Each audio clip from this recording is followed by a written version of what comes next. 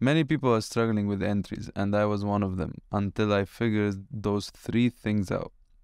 Number one, entries don't mean nothing if we don't have a higher time frame perspective.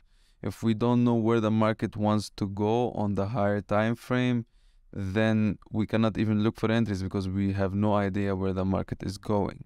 Okay, higher time frame can be 4 hour, 1 hour. It doesn't always have to be the daily if we are day traders. Okay. Number two, market structure shift and chalk change of character mean nothing if they don't happen inside our area of interest. They are only significant in an area where we expect them to happen. Okay, not whenever we want to see a market structure shift or a change of character that means we have a trade or the trend is gonna change. Okay, it's not always the case. Number three, there is no entry that doesn't have cons, but the best ones are the ones that have more pros than cons, not the ones that don't have cons at all. And what I mean by that every entry is gonna have its weaknesses, its downsides. Okay, there's nothing that's gonna be 100%, not even 90%. Okay, it's all about the probability. So many factors have to be combined to have a great entry, and there is always a chance of getting stopped out or taking a loss. So in this video, I'm going to take you through the trade I took on the last week of March, and I'm usually sharing those trades live on my Twitter account. I made this new Twitter account so I can share my trades and to have like some accountability so I don't go out of my plan, you know.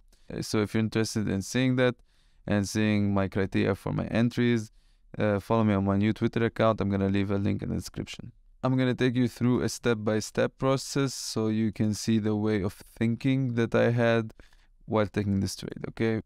Okay, we're going to start on the 1 hour time frame. As we can see, we are bullish. We came here to this high, made a low, and then we made another high, which means we broke the structure right here. So now we are looking for longs, okay? Let's go into the 15 minutes time frame and see what's the situation. So we are trading the New York session. So what do we have here? We have this break. Okay, this break on the 15 minutes time frame. What caused this break? This area right here. Okay, this is the sell to buy, which caused this break higher. And on the 1 hour time frame, we are bullish. Okay, do we have anything that can be a reason to go lower? As we can see, as I can see, I don't see anything. Okay, I don't see anything to stop us from going higher, which means that our bias is still to go long. Now we have identified the higher time frame contest. We have identified our area of interest right here. Okay, now step number 3, all we have to do is wait until the price reaches our area. Okay, and I want you to focus on that because you're gonna see at 9:30 how much the price played around, look, before it reaching our area. Okay, this is the trade, but we're gonna remove it now. Okay, now it's in our area of interest. What do we want to see here? Now we go to the lower time frame when it reaches our area of interest. Okay, it reached our area of interest. What do we want to see? This is the step number 2 that I spoke about.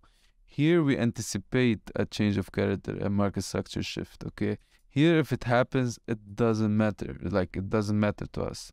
And as you can see, we broke right here in order just to reach the higher time frame perspective and area of interest, which is this. So please don't get stuck on the lower time frame. Stay on the higher time frame until it reaches your area of interest. Then you can go to the lower time frames. So as we can see, the price comes here to our area, and now we just wait to see what. Okay, we want to see a break of structure. We want to see what is the last high who did this low, and we can see this is it, right? This is the last high before the low, which means we want to see this break, sorry. Okay, let's see what happens. And now we have also this area right here, okay, which caused the last low. Okay, if those don't break, then we don't have a trade. Simple. If those break, then we have a trade. You can put an alarm or you can watch the price. As we can see, we broke the first one and we broke the second one. Okay, I usually like to see a body close above it, but we broke here and almost a body close, but it doesn't matter. It needs to be significant.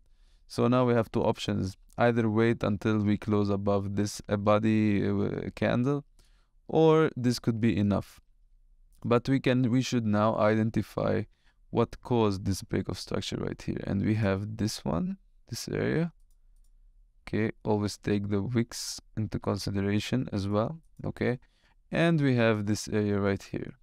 Let's see where we're gonna react from. So as we can see, we are reacting from this area. So for me, it's either you can take a trade like that, okay, or you can take a trade and put your stop loss below this area or below this area. Okay, whichever you like. I was a little bit preservative on this area, so I took it below, like I put my stop loss below this area right here. Okay, and our take profit is definitely above the highs. Okay, we also have all this liquidity here. This is signs. This makes our area of interest even more significant, and it's also a sign that we're gonna go higher because there's a lot of liquidity left behind. So I took my trade here. Okay, it was a little bit aggressive, that's why I put my stop loss a little bit lower. If I have waited till it break this, then I would have put my stop loss a little bit higher. Sorry, like lower. So let's continue. What happens next? The price breaks, okay, and it comes back. If you see, this is a liquidity grab. This is an obvious sponsored candle. If you don't know what sponsored candle is, let me know in the comments below and I can make a video about that. Okay, and if you're enjoying the content so far, please consider liking and subscribing. It will help me grow the channel. So let's keep going. Okay, so now this is the break of the candle, of the sponsored candle, and then the retest. This is another entry right here. Okay, if you didn't enter, let's say here, this is a perfect entry right here. Let's see what happens next. Of course, our stop is going to be below the sponsored candle. What happens next is we go to TP, definitely, but I'm going to tell you what happens because we reached TP, but I expected price to go higher and I didn't take profit. And I did a mistake there, so I want you to learn from it as well. I hope everything is clear about this area.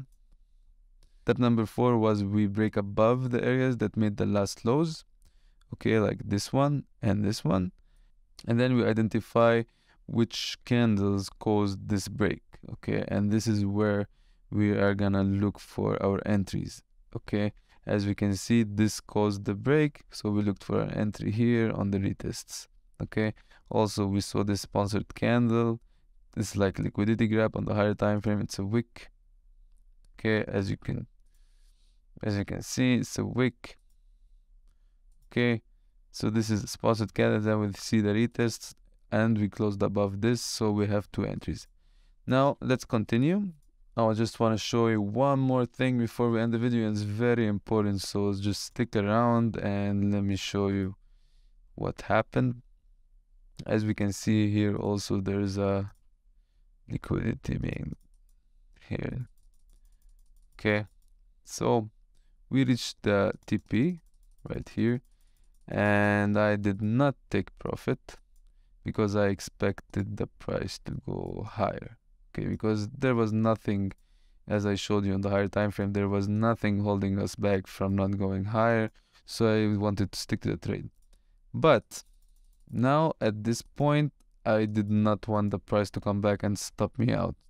So I put my stop loss not at break even, I put it below these lows right here.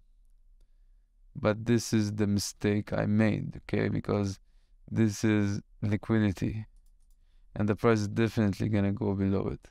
okay, and to retest most probably this area. But so my stop loss should have been just at break even, okay, and not out of fear put it somewhere here. I wanted to put it like I should put it out of technicals, which is right here, because we can expect, as you can see, you can expect the price to come and take liquidity, but I didn't want to risk it, especially because I was like 5R and then I didn't want it to stop me out. But I learned from it, I understood many things. Take profit above the highs and put your stop loss at places that make sense, not out of fear, not out of emotion. Okay, and as we can see, the price continued going higher. So I hope you found this video helpful. I just wanted to show you entry techniques, things I learned from my mistakes, and there's another trades, like I took like 4 trades this week, and I can take you through them. Some were losses, some were wins, but the rewards were so much higher than the losses. In the next video, I'm gonna be showing you some mistakes that I did taking entries, so you can learn from that, and I will learn more by explaining it to you guys. I hope you found this video helpful, and if you found it helpful, then you will definitely enjoy this one right here.